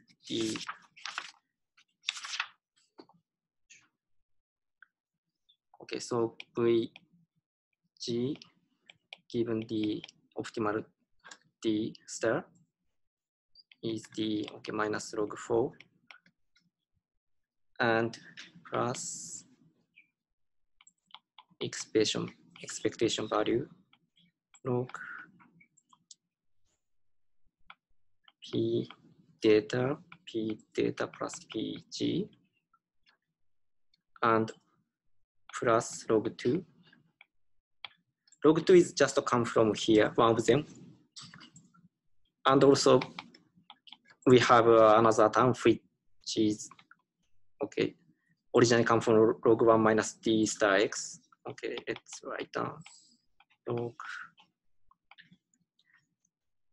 And 1 minus d star x should become a pg over pd plus pg. And also, we also have additional log 2. So we just add here. Log 2 is independent from x, so we can put into the expectation formula. So, and minus log 4 plus ex log and pd plus pg pd and log 2. I just use like a simple property of logarithm. So, and also ex log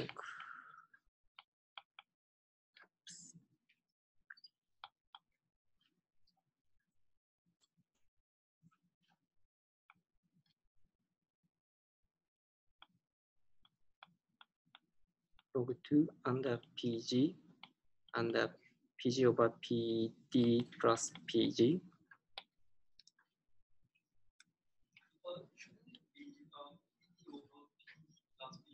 Mm-hmm. It's an addition, right? Mm-hmm. Yes. Yes. Yeah, you are right. You are right. So this should become yeah. Yes. Yeah. Good point.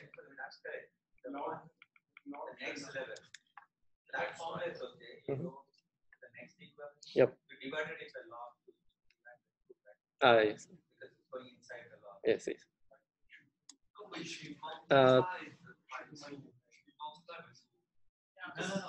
So this is equivalent to multiply 2. Yes. Yeah. Reciprocal of reciprocal. Yeah. So basically 2 times. Is it 1 by 1 by 2?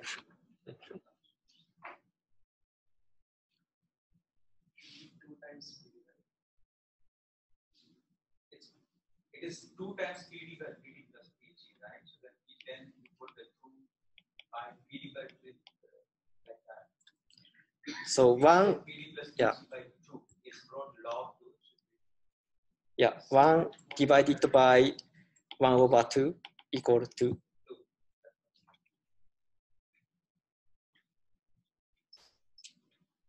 Yeah, I'm doing exactly the same thing here. Yeah. It shouldn't be log 2. It should be just 2. Yes. Yeah, that's right. Yeah. Denominator is divided. Yes. Yeah. Thank you for pointing out. Yes. Yeah. It should be just 2. Yeah. Great. This is not how we write. Already there is something. You have to take something. How you are saying this? If you simplify this, if you simplify PD upon PD plus PG. That's 2 PD by PD plus. Yeah, so first of all, like I introduce new like 2 terms. One is a minus log 4 and also introduce a plus log 4 to cancel it out together. And the minus log 4 is just still keep existing here. But plus log 4 can be consumed by these 2 terms. Yeah, it's a bit tricky, but simply the purpose to try to create this form is just like deriving to Kerr divergence terms. Yeah, this is just like kind of tricky math only for deriving to divergence here. So finally, we managed to prove the formula. Okay, so I delete some red lines.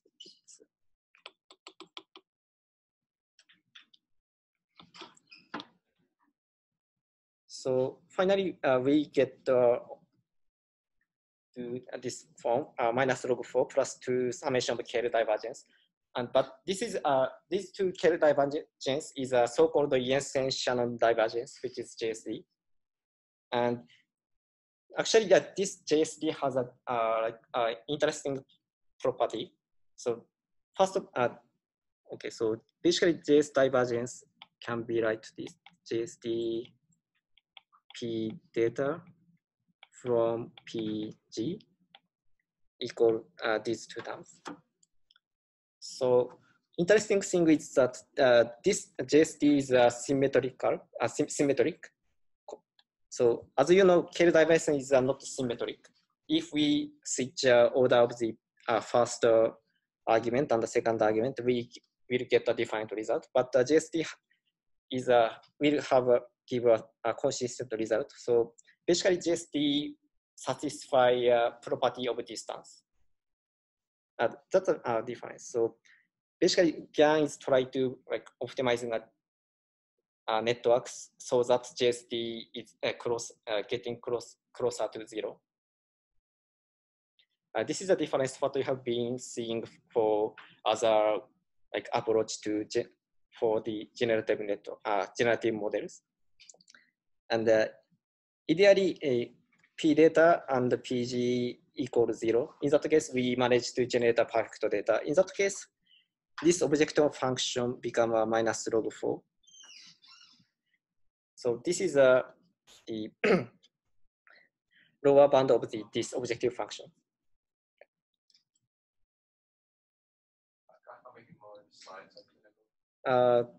Actually, I have.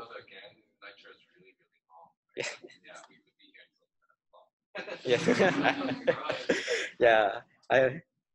yeah, we still have yeah, even not halfway. Sorry, guys.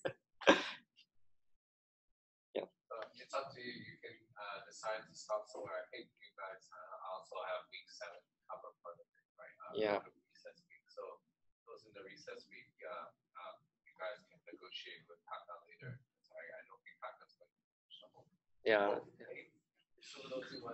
And we will have another presenter today. So. Yeah. Do you have a good starting point? Okay. So, okay. May I try to explain until this page? Yeah, because stories are kind of sequential. So, okay. So we have a couple of slides to go. So, yeah. Okay. So we introduce a new distance metric, which is JS divergence. So let's see how it behaves differently.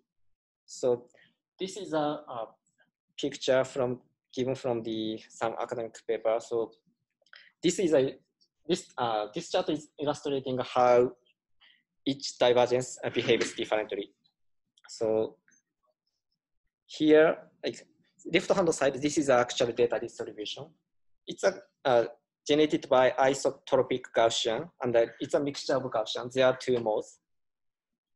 So what this paper try is to estimating generating a sample to generating which is close to actual data distribution. So, and this paper tried to use multiple metrics to optimizing a generative model. One is a Kerr divergence, and this one is a maximum mean discrepancy, what we have discussed earlier, and this one is a JS divergence. So we can see if we optimize if we try to minimize a Kerr divergence, what we see is this kind of one mode distribution, and then mode is locating in between actual true mode. I will explain why it happens. And from the MMD and JSD, what we observe is the instead of having a midpoint mode in between, we see what we see is we have one generated data is like distributing in like a specific mode, and the GSP is more aggressively generating a data around the actual one mode instead of having a like a midpoint mode. So why it happens? So I'm going to explain why, the reason why. So okay, so basically for normal K divergence, formula is okay. So okay, this is a comparison between the normal K divergence and the reverse K divergence. So let's think of the normal K divergence here. So basically this K divergence is Px. So Px is a true data distribution, and Qx is a distribution that we would like to estimate, we would like to optimize.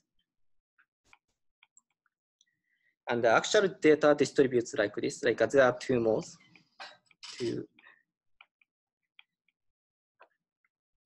But if we try to, if we optimize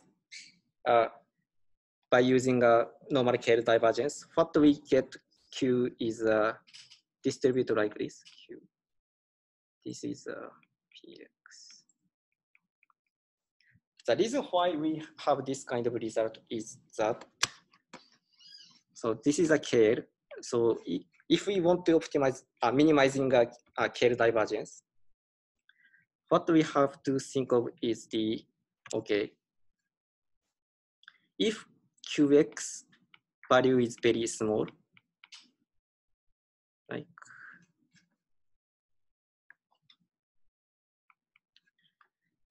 what happens, this is a denominator, so entire K value become getting bigger if Kx is very small.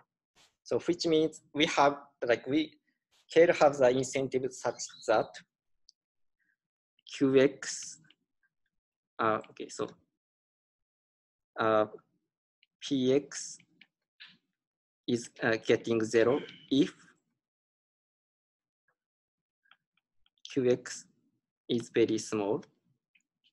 Sorry, I don't know opposite way. So I mean,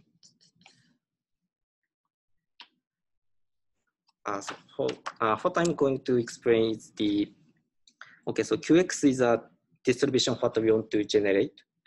So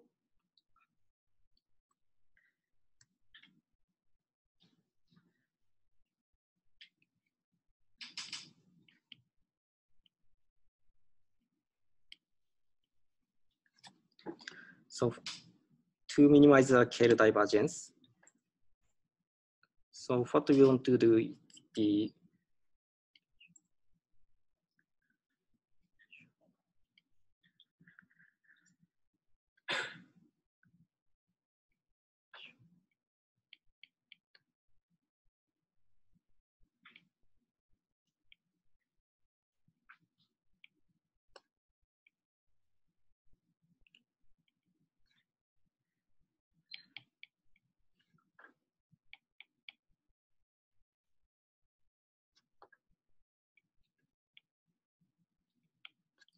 so basically we want to minimize the K divergence. So which means if K, we estimate a Kx to like getting a very smaller value, this is not good because entire K value is getting bigger. So which means minimizing a K divergence means we estimate a function such that this value is less likely to take a 0. If we take a 0 value, this value goes to infinity. So by giving this kind of incentive, Kx is getting like a function such that try to covering a multiple, try to not to having a 0 value in like many area of X, something like this. Yep.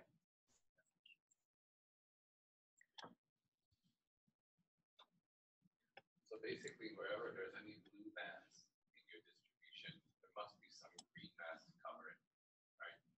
care whether the green mass is there and there's no mass, that's okay. So that mode bump in the middle, right? Q is high, is okay because basically it doesn't factor in K, right? Yeah. Yes. So, okay. On the other hand, okay, we are going to see a reverse scale, which is a scale divergence Q from P. In that case, what we get is that this kind of distribution, which is more concentrated to one specific mode. Then why it happens is, okay, let's write the formula of reverse scale divergence. So Qx and the Px.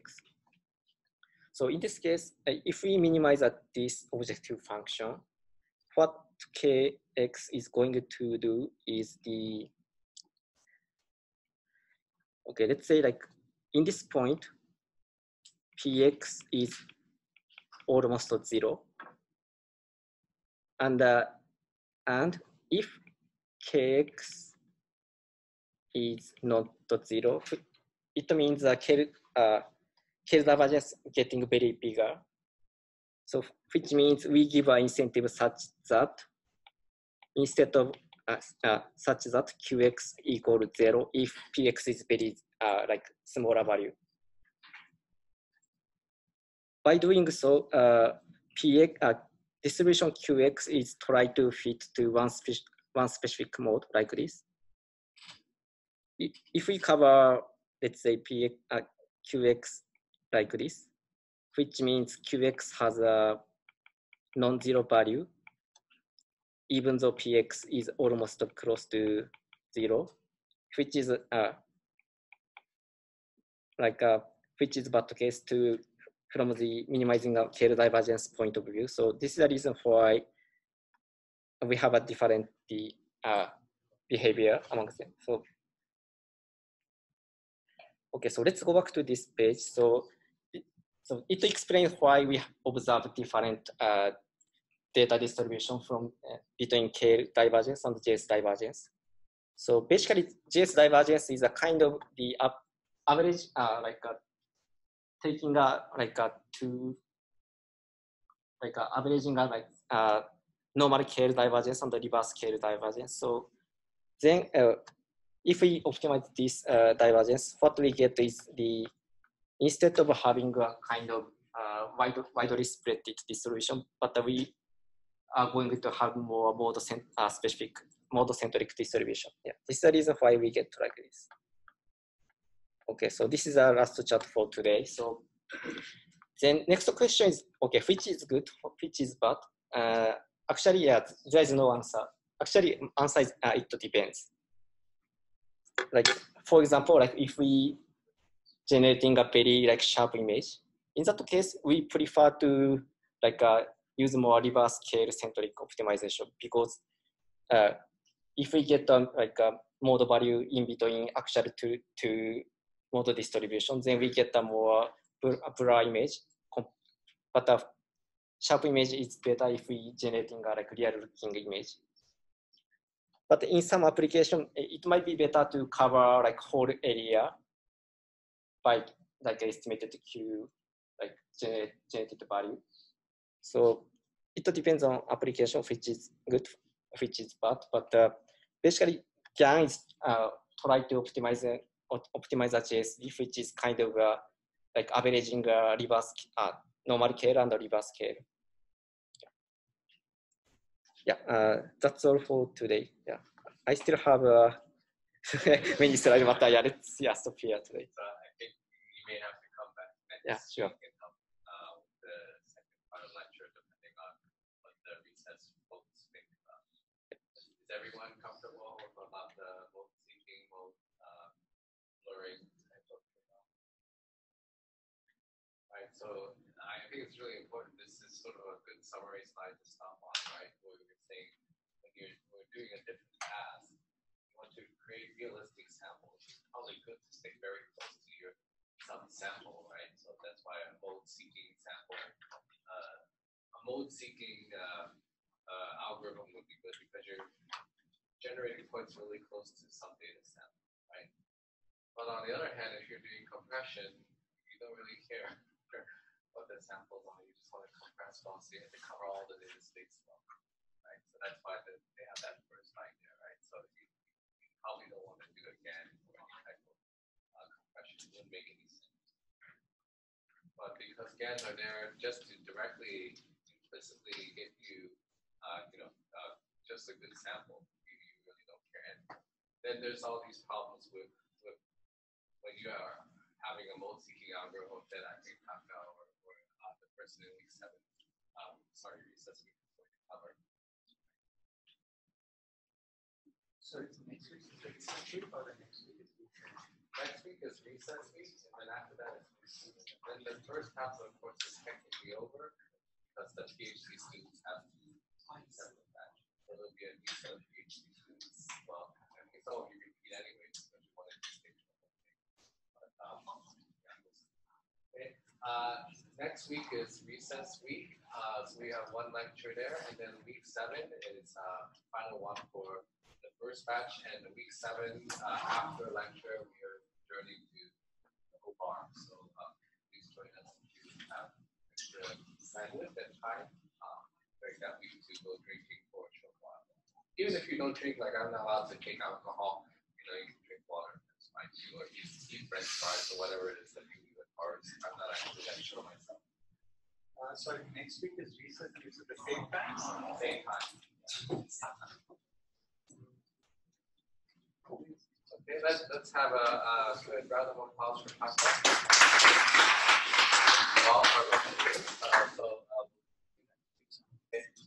You guys have all of your project titles, not the abstract, just the title, okay, on the document. So it depends on your group. So one title. Thank you.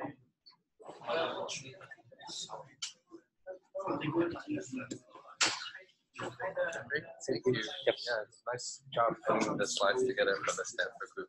We did them too last year. Did you do the GAN lecture last time, or for the other course?